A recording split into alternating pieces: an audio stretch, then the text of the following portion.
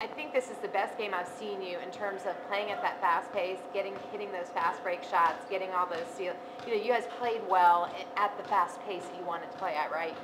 I think that's our game. Just come on.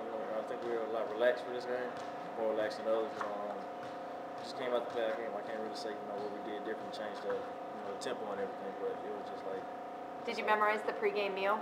So that we do this every time before every game? Yeah, we just did our normal routine, came in, got ready for the game, just said we come out and play aggressive. They were a better rebounding team than most of the other teams we played, so we had to come out more aggressive than the last game.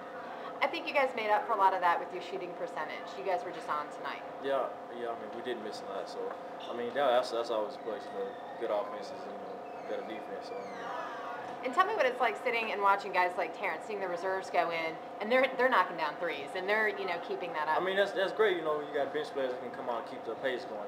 Where you can sub the starters out and basically keep the game up tempo. So it was great. It was great tonight. Your thoughts on two straight wins?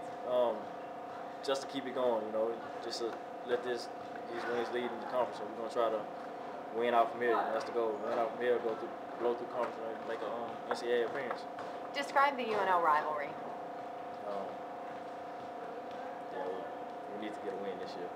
Okay, there's a little bitter taste. Yeah, that's a pretty serious rivalry. We lost the past 2 years. We need to come in, get a big win for this year. Gotcha.